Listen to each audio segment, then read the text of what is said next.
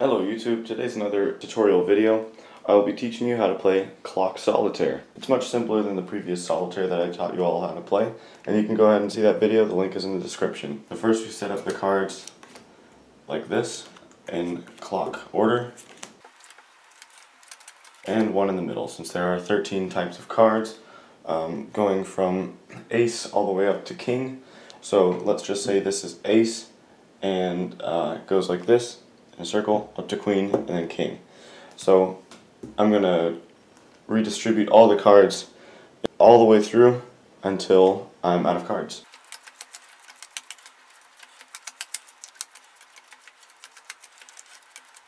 So now that I'm on my last card, I go ahead and flip that over. So what you want to do is, since it's a jack, I go all the way around the circles. 2, 3, 4, 5, 6, 7, 8, 9, 10, jack. So you put this on top, get the card all the way on the bottom, flip that over, so that's a 2. So ace 2, right here, get the card underneath, put the 2 on top, and get this card. So this is a 5.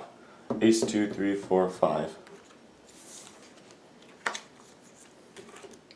So you keep going like this, and the goal of the game is to get all of the cards facing up. And now that I have 2 in this pile, they'll just go right on top of each other, and I still get the bottom card as usual. So now I have a stack of 5. All the 5s in one spot, so I'll never have to place a card on top of here again. I've got all the 5s, and this set of 5s is done.